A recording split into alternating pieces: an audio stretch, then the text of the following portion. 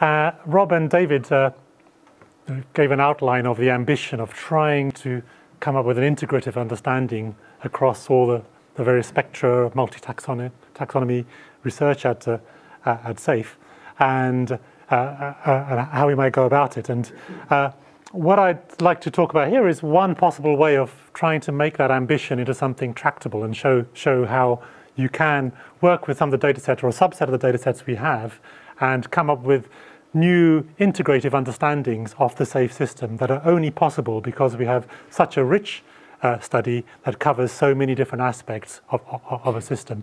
And what I'm going to focus on is the starting of an attempt to understand trophic energy flow through the intact forest and the logged forest and oil palm landscapes of SAFE.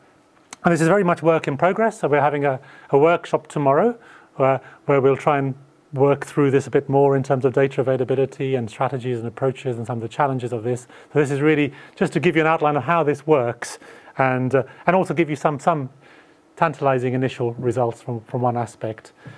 This type of thing was attempted first in the 60s and 70s in Puerto Rico. This is a classic book from the 70s that tried to pull together data pulled together from the El Verde studies of the 60s and 70s. I've got a copy here if anybody wants to have a flick through it. And it was a fairly decent attempt. Some of the technologies that we use now, like carbon fluxes, etc., weren't available then, but it certainly provides some interesting insights of a very unusual system, an island system, hurricane-dominated, so very different from the SAFE system that we study. But since then, there hasn't really been much progress on this, and it's interesting to reflect why. I think it's a mixture of, perhaps in some ways this was premature. Some of the metrics that we think about in terms of energy and carbon flows and nutrient flows didn't have anything wider scale like Earth system science to relate to in the 1970s. And I think things have moved forward a lot in terms of the broader Earth system science now. And also it takes a lot of effort. And there have been very few studies that really work across taxa at any one single site. People either work on forest dynamics or they work on invertebrates or streams. And SAFE, I think, does provide a unique opportunity to try a second version of this type of exercise, updated for the 21st century. And this is the diagram that appears at the start of every chapter in that book, where they try and look at these connections and flows and focus on different aspects of it. It's interesting that there are a lot of lizard and invertebrate specialists in that study, so they've got very big boxes there. I think if you did it actually in terms of energetics, you'd have the bacteria and the fungi and the plants dominating the system in terms of effort. But it shows you what we try and do, and what we want to try and do is come up with some sort of flow diagram of energy and potentially later nutrients that begins to approach this level of complexity. And I'll show you later that it is possible. It isn't an impossible hope to try and do something like that. So can we translate El Verde in the 1960s into SAFE in the 21st century? Can we come up with a similar approach and a similar way of tackling this? And I think we can with a bit of synthetic and focused effort. So why would we want to try and do this? I think there's a number of reasons. Maybe we'll come up with some more when we think about it tomorrow. Basic curiosity and insight, to be able to say that a certain percent of primary production ends up in herbivores. It gives us new understanding of a system. A contribution to wider understanding. As I said, there are very few places in the world where we can even attempt an exercise like this. We can try and understand how conversion to logging or oil palm shifts the resource supply available in an ecosystem and distorts the trophic structure of an ecosystem. Identify potential bottom-up and top-down constraints by looking at the energetics. Identify neglected pathways. Are there big aspects of the system that we're missing in our understanding? It always tends to come down to the soil and insufficient understanding of soil biology, soil interactions in particular. And also, as a community, it's a very useful framework for bringing together the diverse strands of research. It's a nice way that we can bring the invertebrates and the carbon fluxes and the mammal ecology all together in a single intellectual framework with the same units. And it's also a framework for future research and student projects that could potentially fill in gaps in our understanding, that helps us direct our research towards gaps. So I'll talk through some of the aspects. At the most basic level, we need to understand the primary production, how much energy is being captured by plants to provide the chemical raw material that powers the ecosystem. And in that case, we're pretty well informed in SAFE, thanks to work implemented by Terry and her team. Across that gradient, we have a pretty good idea of the primary productivity, and also both through these respiration measurements scaled up and through the carbon flux tower, the gross primary productivity, the photosynthesis, and then the net primary productivity, the actual production of biomass, whether it's in canopy, wood, and roots, and how it's allocated between those different components. So that basic component, the bottom of that diagram from Valverde, primary production, we are in a pretty good position in the SAFE landscape. And we can come up with diagrams like this. This is actually from one of my former students, Kuhn, from Lambia, but we have similar diagrams for the different sites, intensive sites in the SAFE landscape, and in Malhi and Danum, that give us this detailed picture of carbon flow in the vegetation part of the ecosystem and the soils. So normally we think in terms of carbon units. It's pretty straightforward to convert carbon into energy. In terms of the energy content of carbohydrates, you can just put multiplying factors and conversion factors. We can get our meteorological data and also convert that into energy. So all the units here are megajoules per meter squared per year. So this is, as an annual budget, how many megajoules of energy flow through different components. So from our MET data, we know it's about 6,600 megajoules of energy coming in at the top, being captured, coming in as solar radiation, and that's converted into about 138 megajoules of gross primary production. So compared, we've done similar work at White and Woods near Oxford, where the energy input is about half of that, but the primary production is about half. So the efficiency is about the same. It's about 2.1% in SAFE, in the old growth forests, and it's about 2.3% in White and Woods. So the actual efficiency of capturing energy is not that different in these systems. There's a lot more energy in the tropical system. And then we can work out how much goes into net primary production, biomass production, and the efficiency we calculate is around 42%. So of all that photosynthesis, 42% ends up producing biomass. And we can partition that into how much is going into the canopy, leaves, flowers, fruit, how much into the wood, and the fine roots through our measurements. And through experiments that we do in partitioning the respiration, we can estimate how much is being allocated to mycorrhizae below ground. That's a substantial amount. And also, I'll come back to this because we actually, this is a new term we've added, which is from our mammal herbivory data, that we try and estimate what the mammals are eating, and that we never actually directly measure because it's being consumed by the deer and other components as well. So but we can also estimate that, and I can show later how we calculate that. So we end up with a total flow for the old growth forest. We can do something similar for the logged forest. I won't go through the details of it, but there are some interesting differences there that we can see. There's overall a greater efficiency of photosynthesis to biomass conversion in the logged forest. There's a lot more production in the ground flora in these open areas. There's a lot more herbaceous layer there as well, and other components do shift a bit as well. So in terms of this diagram, we're doing pretty well with the components down here. There's always refinement and improvement, but we've got a good first order estimate of many of these components down here. And our ideal, of course, is to try and do something about what these other components, what are they consuming, what is being passed from them into other components. And overall, that's a big task. It's not something that we can do in a workshop, but it's something that we can embark on and think about. And to show you how, at least for the animal taxa, how we could approach this, I'm going to focus on one example that we are relatively advanced on, and that is the mammals.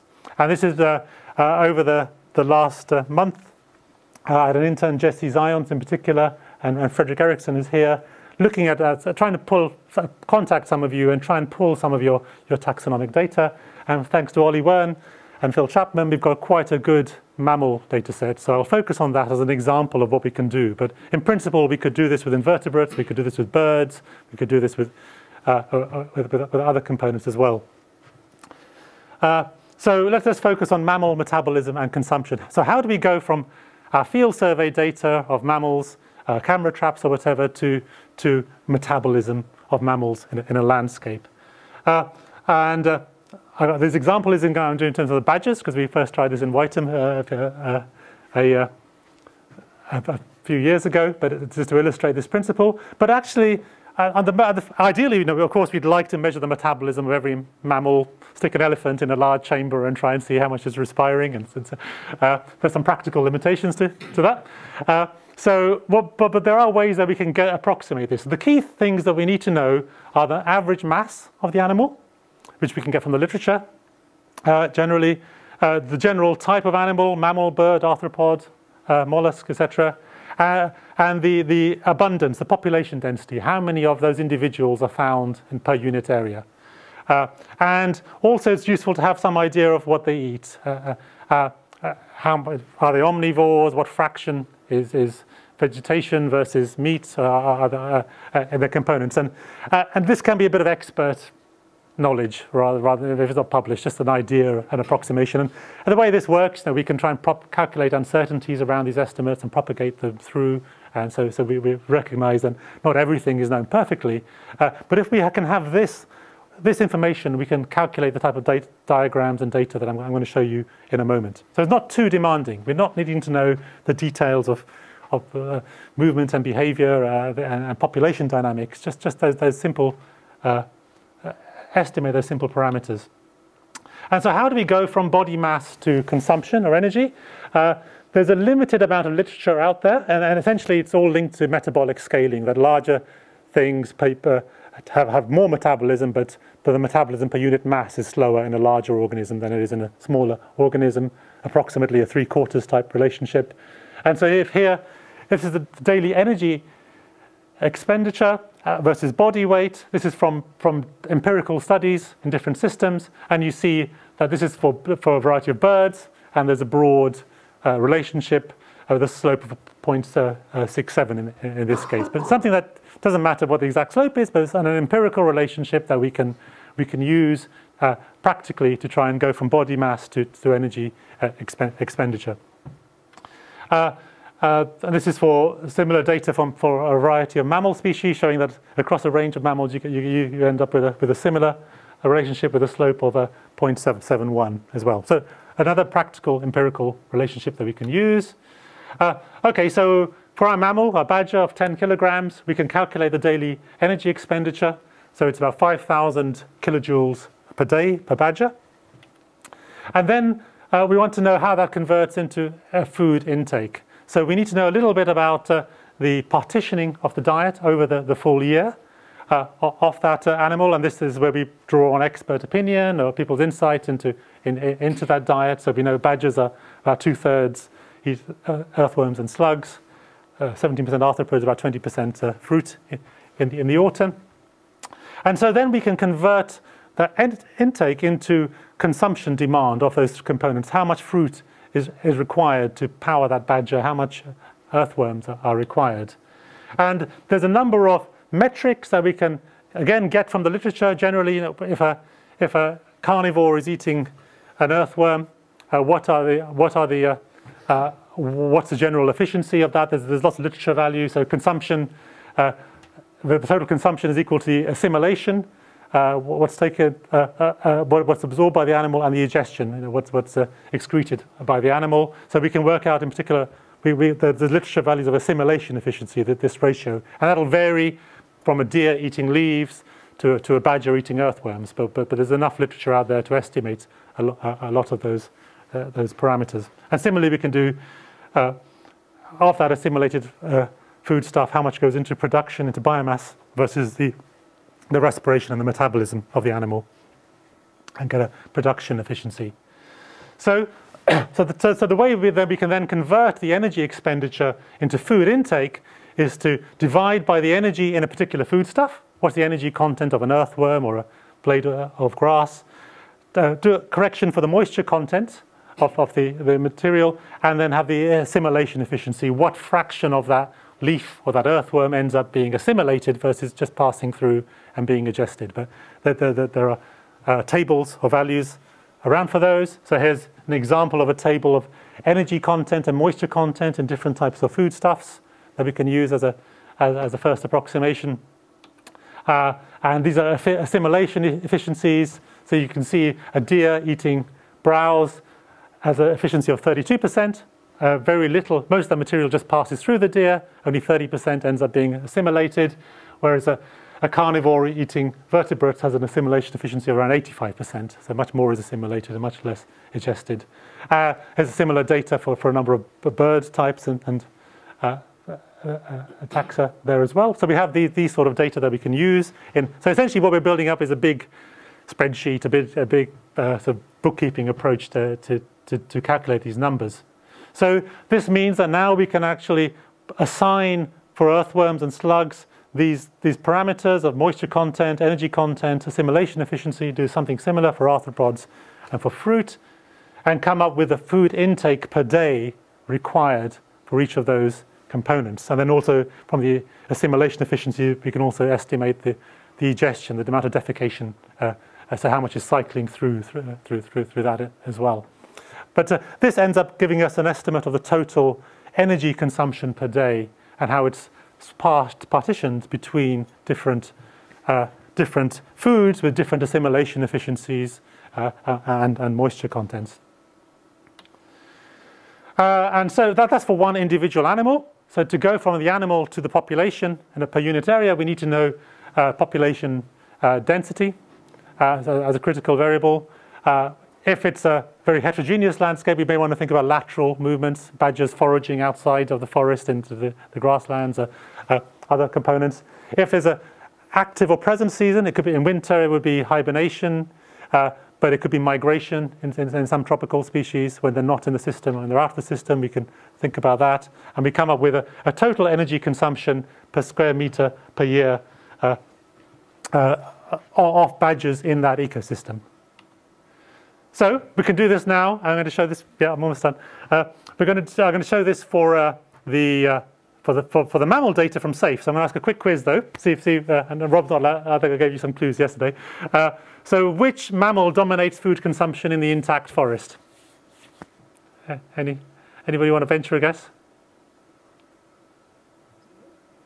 Bearded pig. Bearded pig. I had a deer.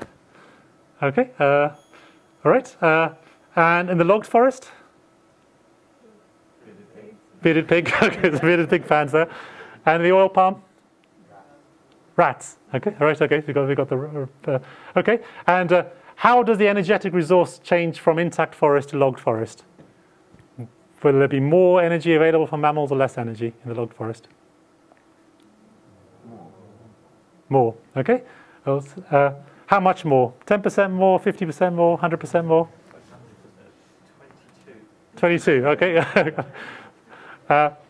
And okay, well, the last one, we'll see what fraction of photon sunshine ends up in mammals. But we'll have a look at that in a moment.